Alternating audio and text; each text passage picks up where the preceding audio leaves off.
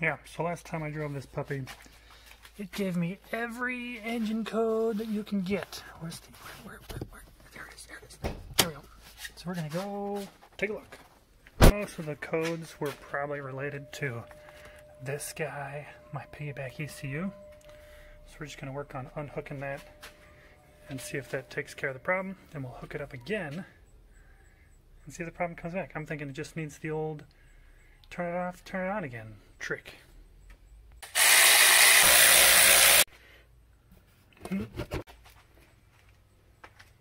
So the Piggyback ECU interrupts this sensor over here, and it interrupts this sensor over here.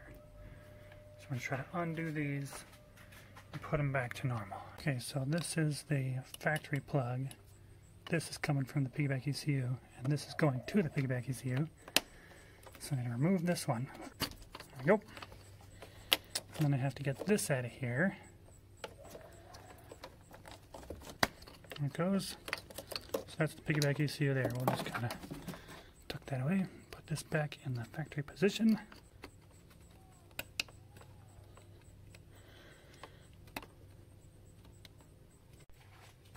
So again, this is the Piggyback ECU, this is the factory sensor, this is the interrupt, and this is the factory plug over here.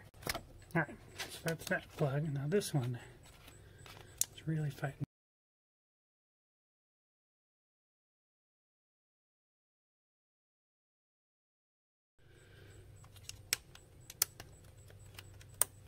Okay, everything looks to be working now.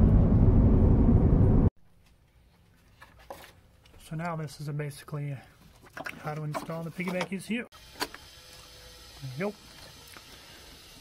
So this goes in here. That goes on there.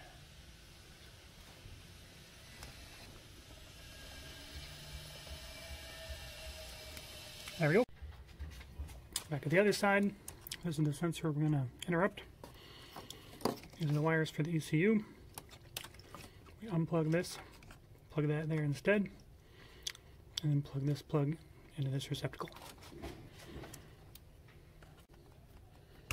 There we go. So now this plug goes in here,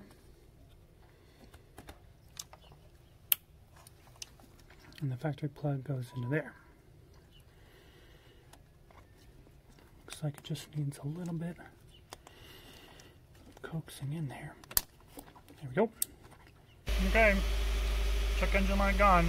Gotta do something about my tire pressure there.